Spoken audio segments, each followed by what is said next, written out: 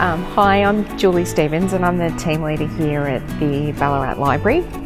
At the moment in the library we have a costume exhibition which has come to us from the Dressing Australia Costume Museum. It's a private collection and we have it here as part of our Armistice Day celebrations, this year being 100 years since Armistice Day 1918. So the costume exhibition features costumes from the period, particularly around World War I, and it focuses on women's contribution to the First World War efforts and also on the home front as well. There's 19 different women featured with their stories, and there's an appropriate costume that goes with the period too, which is really interesting to have a look at, gives some depth to their stories as well.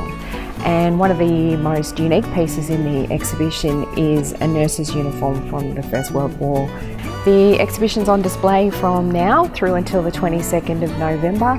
It's free and you're welcome to come and have a look anytime the library's open during our opening hours.